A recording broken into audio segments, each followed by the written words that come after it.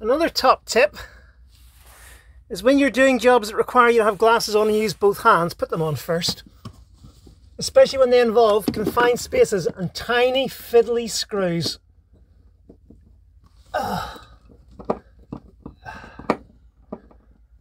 And if you're a Bavaria owner, another top tip is if Bavaria use the mild steel screws in the tops of your cabinets, take them out and put stainless in. Trust me, it's a pain in the ass to do it, but it is so much better when you need access on top of the cabinets. Sorry for taking your cabinets apart. It wasn't yours, it must be the one next door. Beverly's needs access to my cupboard.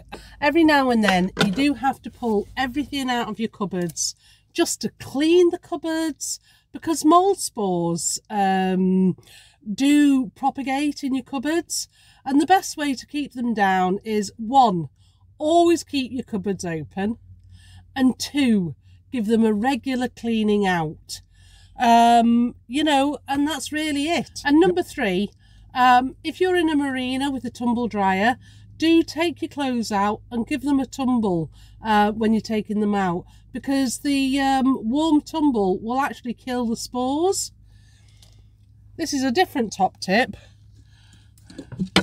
but to get extra space, you can see I've got my nighties here. What I've done is I've cut down a shoe rack, and I just sort of like have my nighties in that.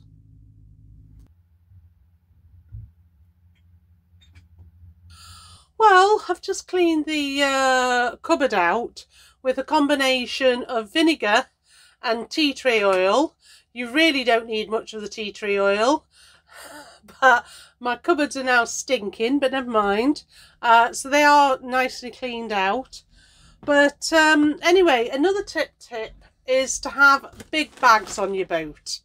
Yes, no, Beverly and I are not the big bags. These are our big bags. Because I'm just going to take all these clothes up and basically put them in the tumble, just to give them a quick tumble. You know, that will get rid of the mold spores. But like I say, I need the big bag just so that I can carry stuff around.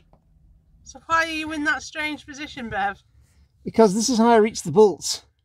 They're at the top of this cabinet, and then they're slightly inboard above the cabinet.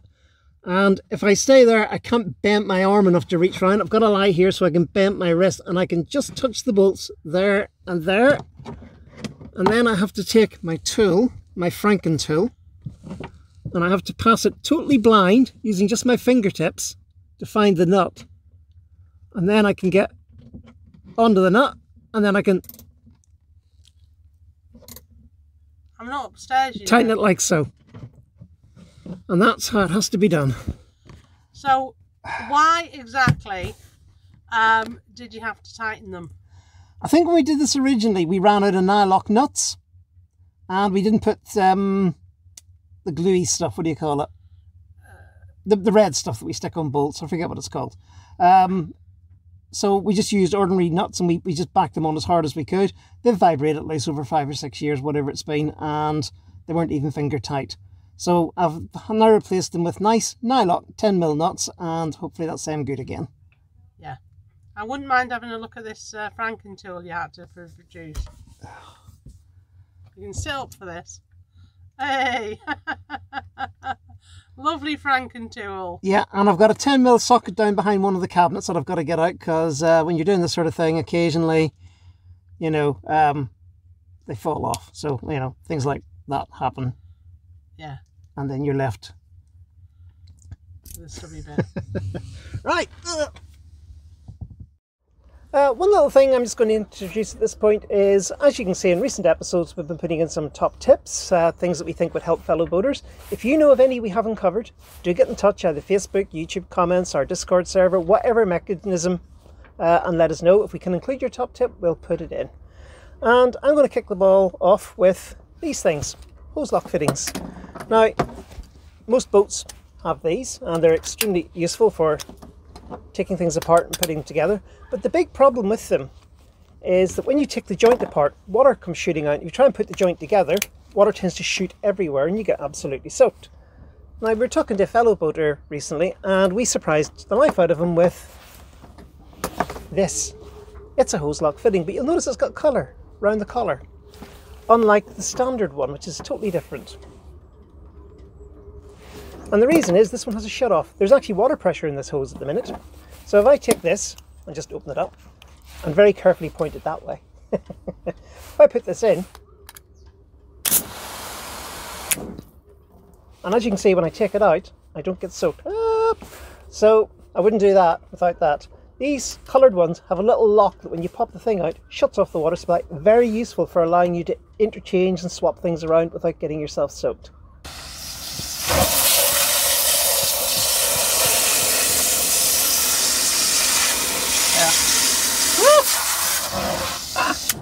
Getting wet. So one of the things that I would recommend when you are living on a boat is skinny hangers, purely because you've only got a very, very limited hanging space. So having a skinny hanger just means that you can at least have more stuff in your wardrobe, because you don't have an awful lot of wardrobe to put stuff in. But just thinking about moulds in general, obviously I've talked about a couple of things to get rid of moulds, but the number one thing that you really, really do need is a dehumidifier. Basically, if your boat is damp or wet, then the moulds are going to thrive. So getting rid of that water in your boat is the number one thing to keep them down. While I remember, another top tip for boat life is try and avoid things that need ironing. There's lots and lots of fabrics that don't need ironing anymore. Now, I do love my linen trousers, but I have to be honest, they look a hell of a lot better for a good iron. So I don't wear them that much because I don't really get the iron out, and it's just one of those things. Try and avoid clothes that need ironing. Lucky for you, this marina has an iron. It has got an iron, so I do iron my linen trousers, but let's be honest, the vast majority of marinas don't have that service. Or either that or I don't look for them, but you know what I mean.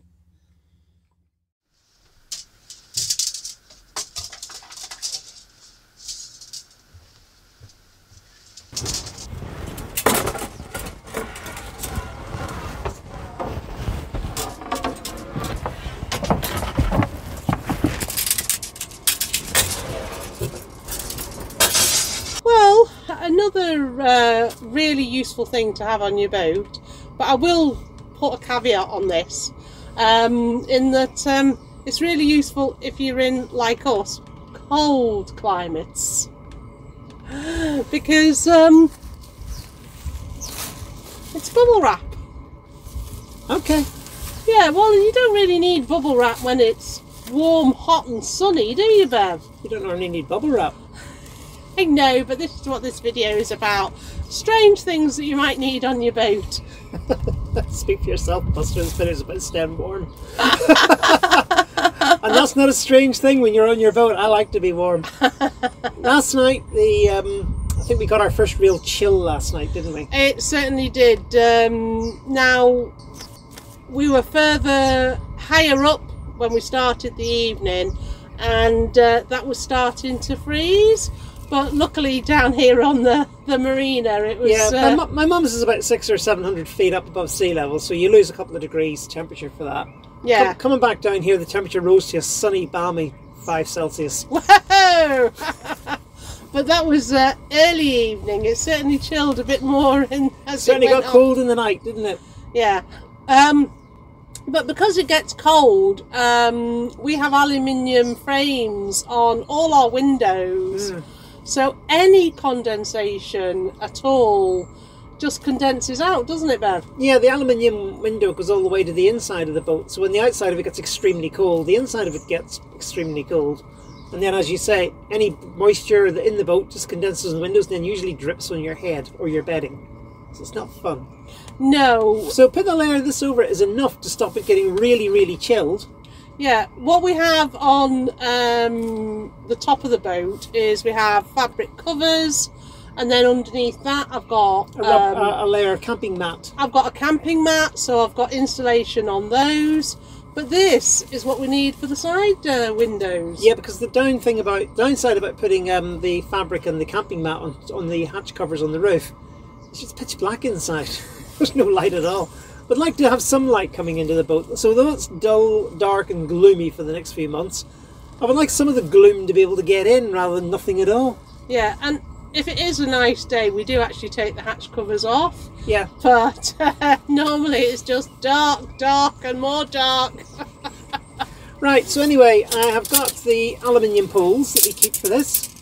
And what we do with these is we tip these together and then we hang this from it. So we're going to get on with that now, aren't we? Well, it's not going to get done by itself. Yeah. Yeah, it would be useful.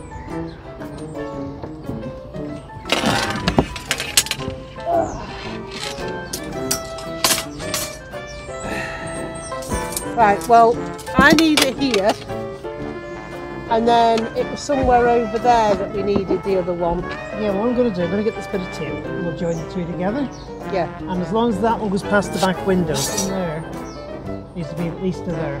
Yes. So we do it to about there. Give yourself a little more. Okay. Better to be generous. Okay.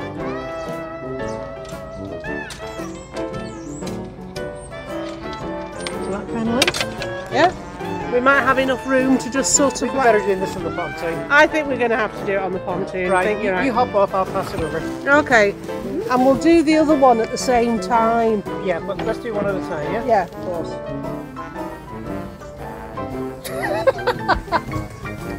Rain, please!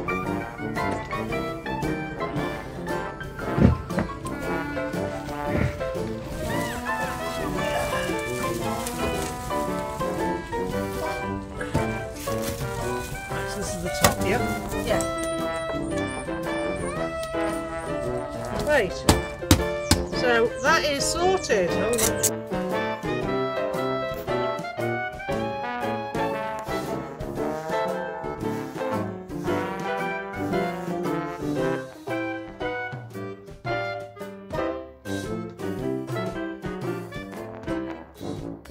Right, well, that's the bubble wrap on. It's a bit of an odd mix. It's probably the neatest we've ever put it on. It's probably the least satisfactory we've ever had because we don't have the right cord to hold it down, so we're just using bits of string at the minute. Tomorrow, when I have the time, I'll go up to Bows and Bob's and I'll buy some paracord or some light nylon cord and we'll use that. It'll be much more robust and it'll last the winter, much better than string. But string's what we have for now. What we've done is we've tied the bottom of it down to the ropes and lines, things like the Jenny car sheets and the stuff like that, the deck hardware. And you can see that we put reinforcing tabs on there, which are really just reinforcing tabs, otherwise known as a bit of gaffer tape with a hole in it. But it should work and it'll hold it down. And at the end of the day, if a storm rips it or blows it around, we'll just stick it back together with more gaffer tape. It's only there to keep the condensation off the inside of the windows. That's its only job. And as long as it does that, I don't much care what it looks like. The midnight raider has been caught. Not really. I'm putting coffee away. I hardly think putting coffee away. You mean you're not the midnight raider? No, I'm the restocker of coffee. That's okay then. A highly important task, as you know. Well, I'm glad that job's done because it's getting dark, and the problem with cameras like this is they tend to overdo the exposure to brighten it up. So what I've done is I've made the exposure on the screen down to the point where it looks just like we see it outside. It's 4 o'clock in the afternoon. I thought it was about 5:45. Anyway, this is 4 o'clock in the afternoon, and yeah, it just feels the winter's coming, isn't it? Definitely.